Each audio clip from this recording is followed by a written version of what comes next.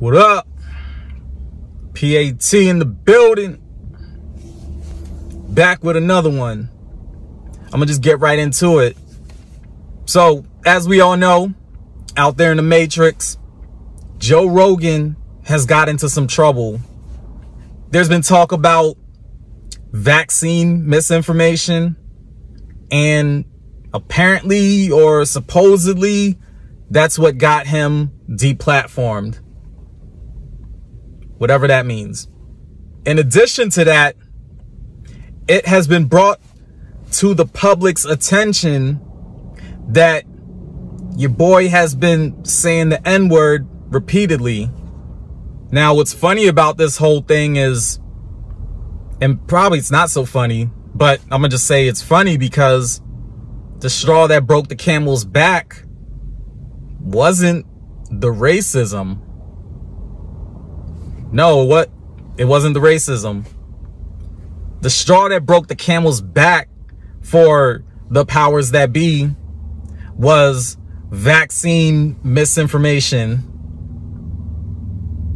It wasn't the N-word that was said over and over throughout multiple episodes. Nah, it wasn't that. It was vaccine misinformation. And then the compilation video came out. Basically, it was the vaccine misinformation that played a part in getting some of Joe Rogan's episodes pulled from Spotify. Now, the N-word compilation video came about to dirty up his name and get people to stop supporting Joe Rogan. Now, I already spoke on my thoughts on a podcast that myself and two of my homies started, Naya Angel and E-Man, the Good, the Bad, and the Truth podcast. I already spoke my thoughts, in particular on this whole Joe Rogan situation. A lot of people have their opinions on it. A lot of people spoke their opinions on it. I spoke mine, so I already touched on my thoughts on that. If you want to listen to the episode, go on the YouTube page, look up, is Joe Rogan a racist? Flat out. You can look up the episode by looking up that title. It's on my YouTube channel, and it's on the Good, the Bad, and the Truth podcast YouTube channel. Do subscribe to both channels, by the way. Subscribe to my channel, and then subscribe to the Good, the Bad, and the Truth podcast channel. Quick plug. But to get back on track, I'm gonna get into why this whole Joe Rogan fiasco, along with the countless Karen videos and the media's fixation with racism, will eventually desensitize everyone to racism. I've said this before, and I'm gonna say it again, and you'll probably hear me say it again in the future. But nothing happens in a vacuum. Nothing happens in a vacuum. Synchronicity is a very real thing. And everything happens for a reason.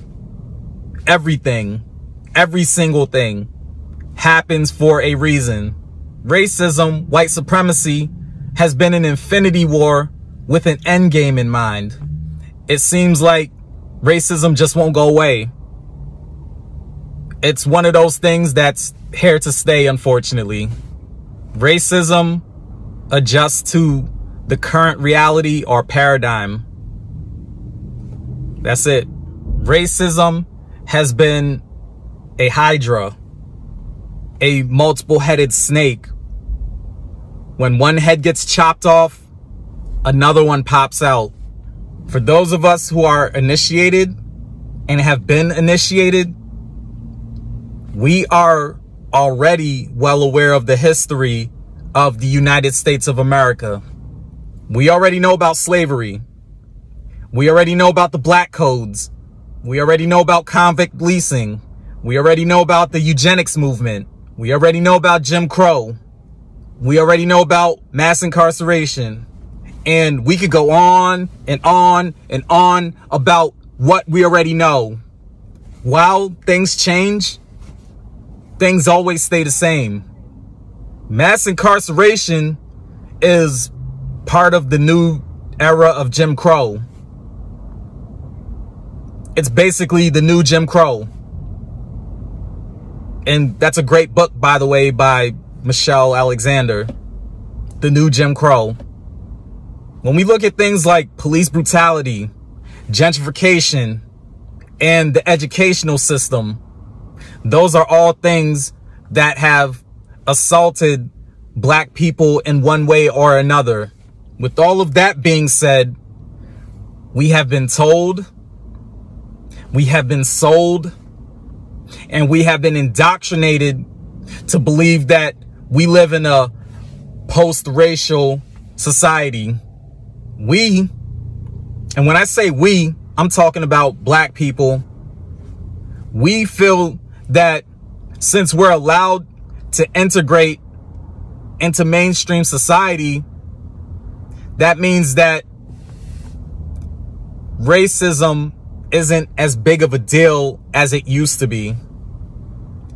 Mass incarceration, gentrification, and lack of wealth and resources say otherwise. Really, we've been living in an era of covert racism. Not so much overt racism, even though there's a lot of overt racism going on. I mean, the internet doesn't lie in that regard. But really, it's a lot of covert racism. Not so much overt, where it's visible to the naked eye, but covert racism is the law of the land. Slavery, mental or otherwise, continues till this day. The 13th Amendment allows for slavery to continue physically, but not through the plantation, through the prison system. The prison system is just one in many plantations. The prison system is a plantation. The prison system is a different kind of plantation, but a plantation regardless. Now, to go back to the overt racism, we've been able to see it firsthand because of the internet and all the videos that have continuously popped up showing racism, overt racism. Countless videos of cops brutalizing black people. Countless videos of racist white women calling 911 and making false police reports on black people. Basically, Emmett Till, the updated edition. Countless videos of racist people calling black people the N-word.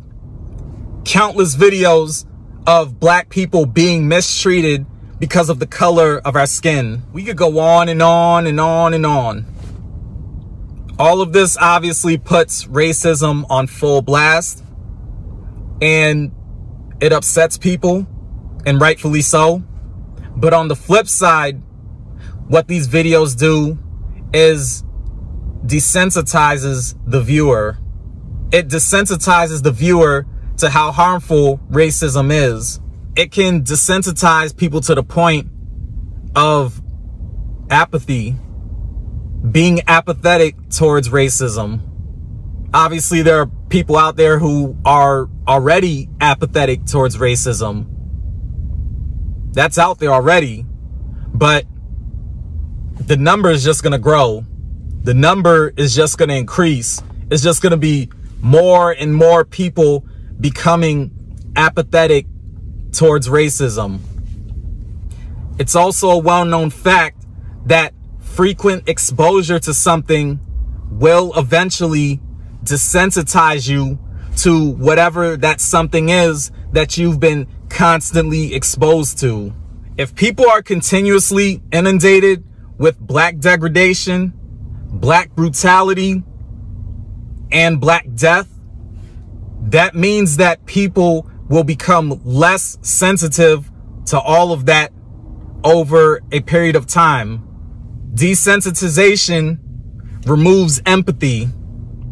Desensitization removes emotional responses to negative events and negative circumstances. With all of this in mind, racism and its harmful effects to black people has always been business as usual. Racism and its harmful effects towards black people has become something that people have gotten used to. In other words, people have just gotten accustomed to it. Also, let's be clear on something. We've seen and heard a lot of people say some racist shit during the Trump presidency. In addition to that, we've seen and heard people say some racist shit during the Obama presidency. Obviously, Barack Obama and Donald Trump are two completely different people. However, when each one of those guys was the president of the United States, we seen and heard a lot of people say some racist shit, even do some racist shit. Basically, we seen a lot of racists come out the woodwork.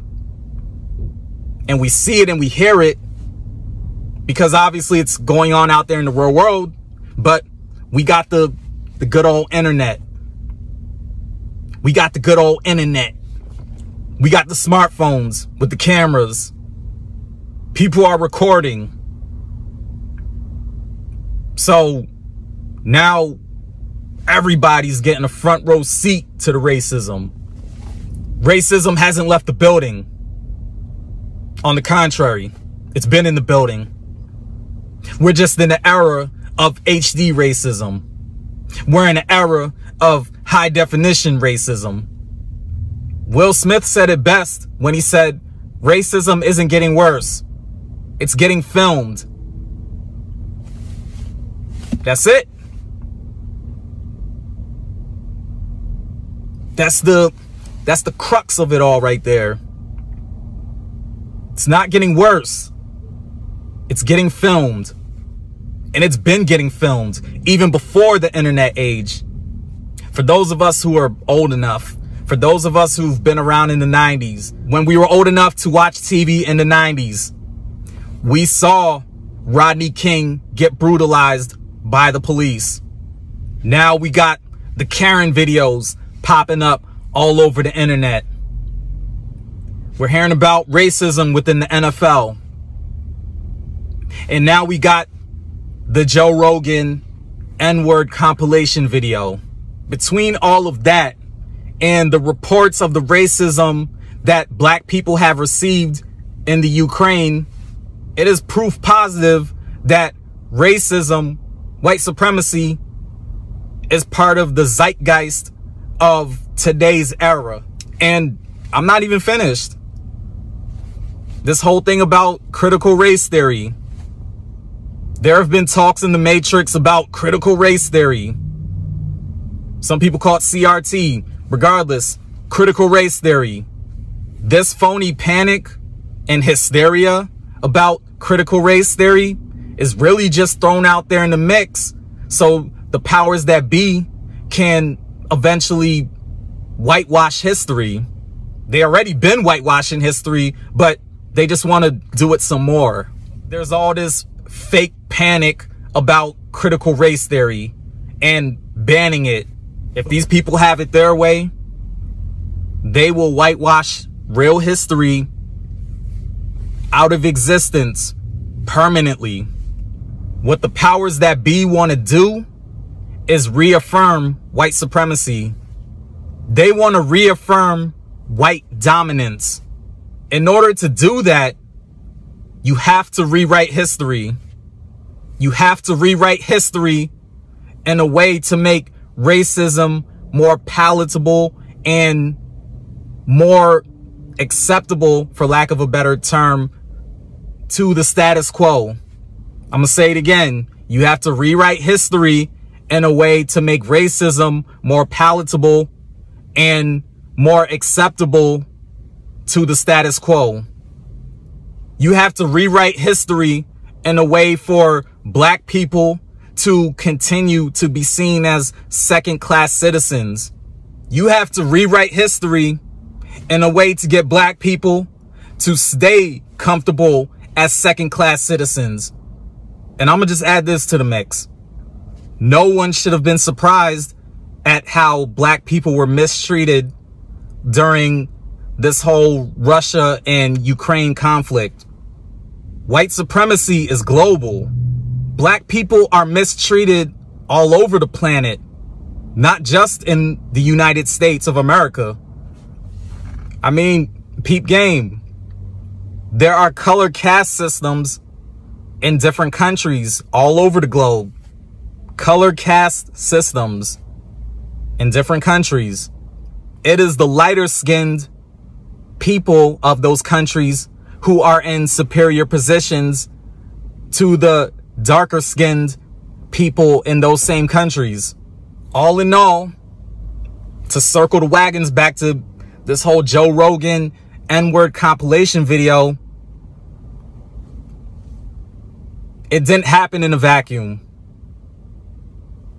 It's out there for a reason.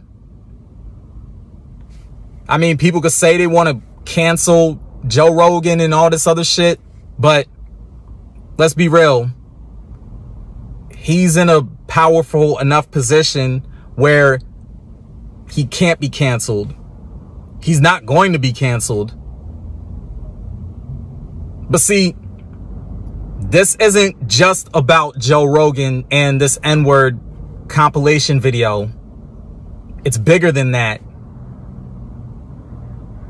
But the overall point is that video, on top of all the media coverage, mainstream media, alternative media, whichever media, it's out. All this is out there for a reason. All of this is out there for a reason. That reason is desensitization. It is about desensitizing the masses to racism, white supremacy. Now, of course, there's going to be people who are upset, who are angry, who are outraged, who feel like they want to do something about it. But let's be real. After all the feelings and the emotions of anger and outrage, after all of that just goes down, it's back to business as usual. People just go back on the treadmill, moving but staying in place. Really, they never got off the treadmill. People just stay on the treadmill. There seems to be a forward movement, but we're staying in the same exact place. There's no actual progression. But of course, some folks out there will put certain moves or certain actions or certain acts, A-C-T-S, acts, not A-X-E, A-C-T-S, acts, certain acts, because that's what some people do. They act. There's a lot of actors out here. I'm not going to get into all that though, but yeah, it's going to come under the guise of progression. But really, it's just about keeping black people and really the masses in general. Because let's be clear, the game is played against everybody, not just black people. But unfortunately, black people get the worst of it. We get the worst end of it. We get the brunt of it. But the powers that be, the elite, the establishment, whatever you want to call them, they don't give a fuck about anybody that's below them. That goes for white, Asian, whoever, Latino, it doesn't matter. They don't give a fuck about anybody that's below them. Yeah, you might get something that looks like progression. You might get a bone thrown at you every now and again. Make you feel good. But when it's all said and done, all they're doing is just reaffirming their position while keeping you in your position, keeping you in your place. That's it. One of the first steps to dealing with all of this is to deal with the truth of the matter, to deal with the stone cold reality of the matter. And then at that point, we can really start figuring out a way to deal with all this. But you're not going to deal with it with your head in the sand. You're not going to deal with it by ignoring the harsh reality, if I have to put it that way. I might be talking about the bad and the ugly, but there's also good. Everything's not just bad and ugly. There's also the good. But there's the good, the bad, and the ugly. We got to deal with all three. It's that simple. We all want the good. We want to make sure everything stays good. Everything's good. What's good? Everything's good. You know, everything's all good. We want the good. We want the goods. But we got to deal with the bad and the ugly, unfortunately. Ignoring it is not dealing with it. So just my thoughts on everything that's going on out there in the Matrix.